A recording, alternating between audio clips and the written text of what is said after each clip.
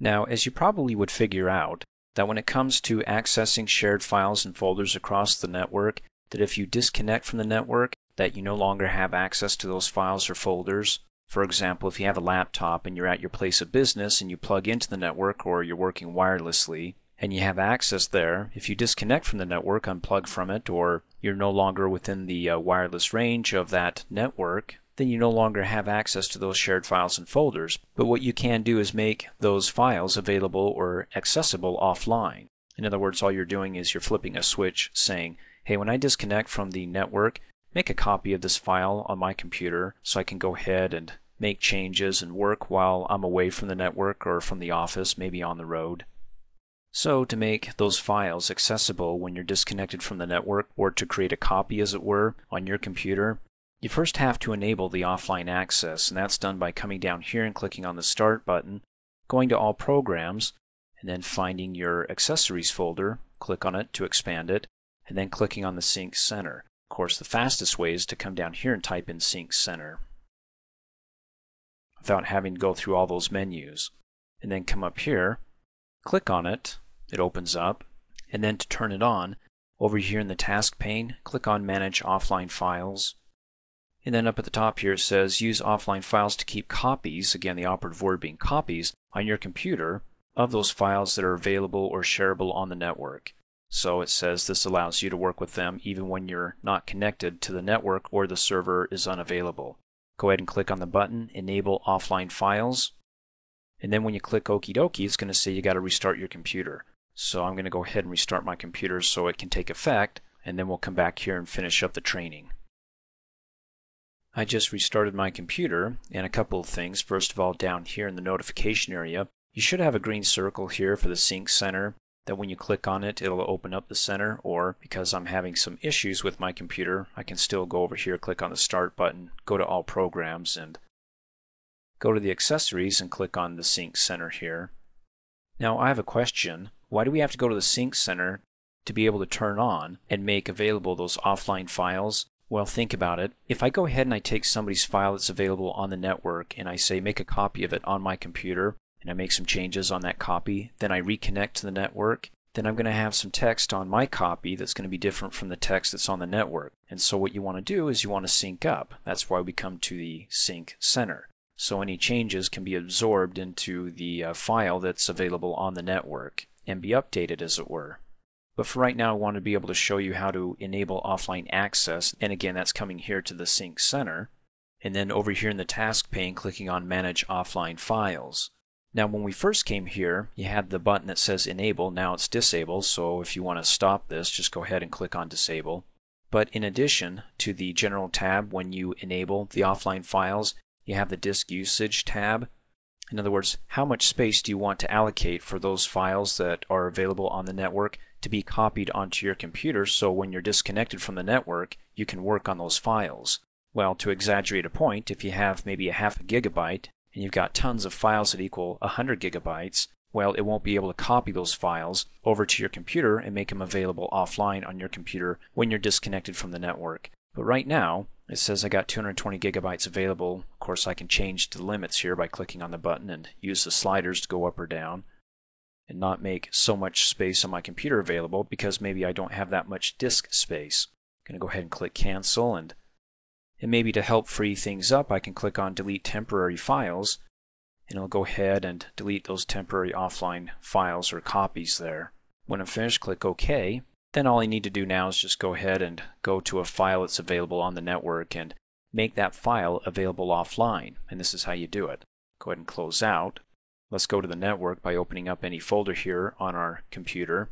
Because over here in the navigation pane we have Jason's laptop, click on that. And then come over here, let's go to the carry folder, because remember in here he had a picture of his pooch. Well, he also has a file here, pooch comments. Let's double click and open it up.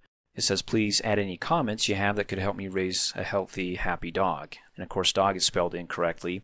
If this was a business and you're writing up notes or brainstorming here, and you already have a lot of notes here from other comments or other users on the network, then you want to make this available offline by coming up here and right-clicking on the file and going down to Always Available Offline. Now you don't get that in the shortcut menu. if you didn't turn on Access Offline Files or enabled it, as we just went through the Sync Center and we had to restart our computer. So go ahead and select all the files that are on the network and right-click on them and select Always Available Offline, and then it makes a copy of it on your computer, and you know that it's available offline when you get a little green circle on that file. Let me come up here and double-click on the window header to maximize the window, because I want to show you that in addition to making this file available offline, that up here on the command bar you can go ahead and sync this file manually, which syncs up to the computer when this file is offline, or your server's down, or you're disconnected from the network because you're working on the road. So if I go ahead and unplug my computer now, and I go outside, or I'm driving on the road, well, you shouldn't be doing this while driving, but I'm at a hotel because I'm doing some training and I'm away from my network, then I can go ahead and double click and still open this up and work on it. But you can see right now that I'm still connected to the network, because otherwise I wouldn't get this button right here, Work Offline. So for me to go ahead and simulate that I disconnected from the network, I'm going to go ahead and click Work Offline.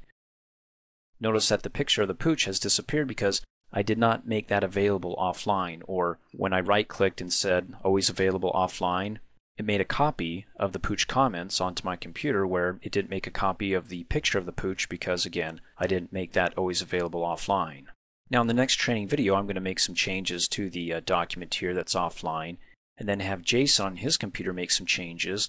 So when I go ahead and connect back to the network, we're going to have different text on my offline file and different text on his file that he made available on the network, and see how we can sync up and resolve any conflicts. As you recall in the previous training video, when I came up here on the command bar and I clicked the Work Offline button, the pooch image, because I didn't make that available when I disconnected from the network, it disappeared. Well, now it's reappeared and it's got a gray X through it. Like I said, I'm having a little bit of a slowness issue with my network, but it finally updated and it's showing me all the files within that folder that's not available when it's offline. In fact, if you look up here and I select Pooch Comments down below, in the details pane it says it's always available, well, off or online. Come up here and select Pooch, and it says as far as offline availability goes, it's not available. I come up here and double click on it. It's not available, so I can't see the picture. So in other words, because I didn't make this file available offline, it didn't create a copy and put it on my computer here locally. That brings up a good question. Why go through all the steps as we just went in the previous training video to, basically in so many words, take a copy of the file on the network and place it upon my computer? Well, you could go ahead and do that, so when you disconnect from the network, go ahead and open up your local file, work on it, and then when you reconnect, you'll have to open up your local file, and then open up the file on the network and compare between the two to see if any changes were made. If you made changes, well, then you can just go ahead and save it and overwrite the file on the network. But then again, if there are any changes made in the file on the network, how would you know? You'd have to look back and forth to see if there were any conflicts. Well, if you follow the steps in the previous training video and set these files up to be available offline and let the Sync Center go ahead and indicate which files are available offline and create a copy for you on your computer, then if you make any changes to this file that I'm about to show you, and let's say the owner of the file that has this file still on the network makes changes as well, when you reconnect to the network, you're going to have conflicts and you'll be flagged of those conflicts. In other words, if you make any changes and the other person makes any changes, or anybody on the network for that matter, to the file that's still on the network when we're disconnected, it'll let us know. For example, if I come up here and double click, open up the file, let me go ahead and make a slight change here to the correct spelling of DOG instead of DAWG. Close out, be sure to save my work. And then I'm going to go ahead and tell Jason to make some changes to the file that's on the network, Pooch Comments, and then we'll see what happens when I reconnect to the network and sync up to see how the Sync Center handles these conflicts.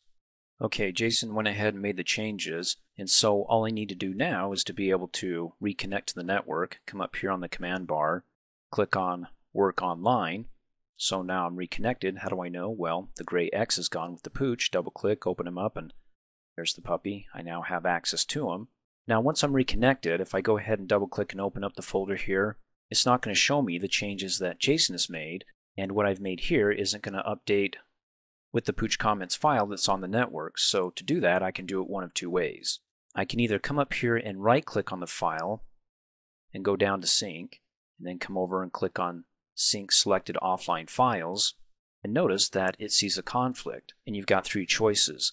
You can either keep this version that I have on my computer, the copy, or keep the version that's on the network that Jason updated, or keep both. In which case, I get the Pooch comments, and then this version here that's still on the network should be renamed Pooch Comments Training V1 for version 1. Or what I can do is come up here, select the file up on the command bar, click on the sync drop-down arrow and say sync offline files in this folder. And then once I have them synced, I can come down here in the notification area, click on the arrow. And if there were any conflicts, again, my network's having a little bit of an issue here, there should be a little yellow yield sign on the sync center icon here, but it's not showing it. Click on it to open up the sync center, and then go ahead and double click on conflicts, and it would show the conflicts, just basically a little file here that you can double click on, and it'll open up and give you the same options. Let me close out, as if you right clicked here and went down to sync selected offline files. So for the sake of the training video, I'm going to go ahead and say keep both versions, click on it, and then you'll see I've got the original file, but when I double click and open it up, well, it looks like it kept the original file that Jason made, and then he added his own text. Anybody, he probably got restless saying, hey look, can anybody add any comments? And then I have my version, double click and open it up, and there's the change there.